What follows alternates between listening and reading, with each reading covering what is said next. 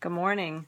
I've got a neat little trick to show you today, thanks to my good friend Becky Collis, who called me one day and she said, Kelly, look what you can do at the end of your ruler. And I knew there was a reason why I made it round. For me, it was so that it wouldn't get caught up in seams when I'm twisting and turning, because this round makes it really nice to not get caught in your seams.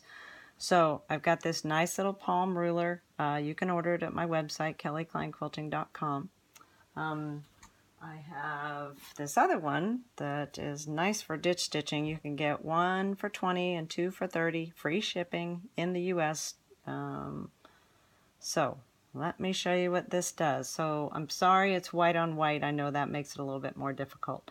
But I use this to ditch stitch, and then I also am using it for a clamshell. I also have stitch lines, 1/4-inch stitch lines, and then I have 1-inch marks. So I'm going to use these marks for reference guides. So I'm going to just put it right on my line, my seam line, and I do have a ruler base on. You have to have a ruler base when you use these rulers.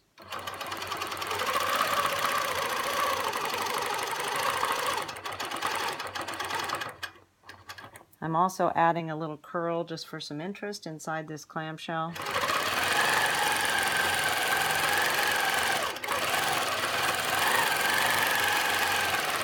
I come back there, and now I'm going to just do my next clamshell.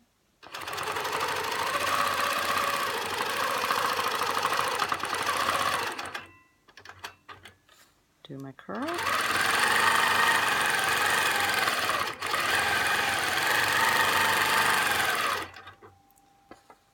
Do my next one. Whoops. Thought I was ditch stitching for a minute.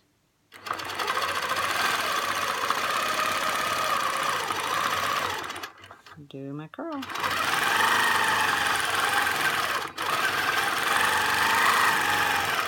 Now while I still have this, I can come back and just do my ditch stitch.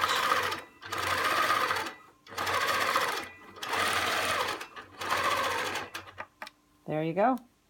That's all it takes. A nice little ruler. It's 5 inches by 2 inches. Thanks everybody. Have a great day. Bye-bye.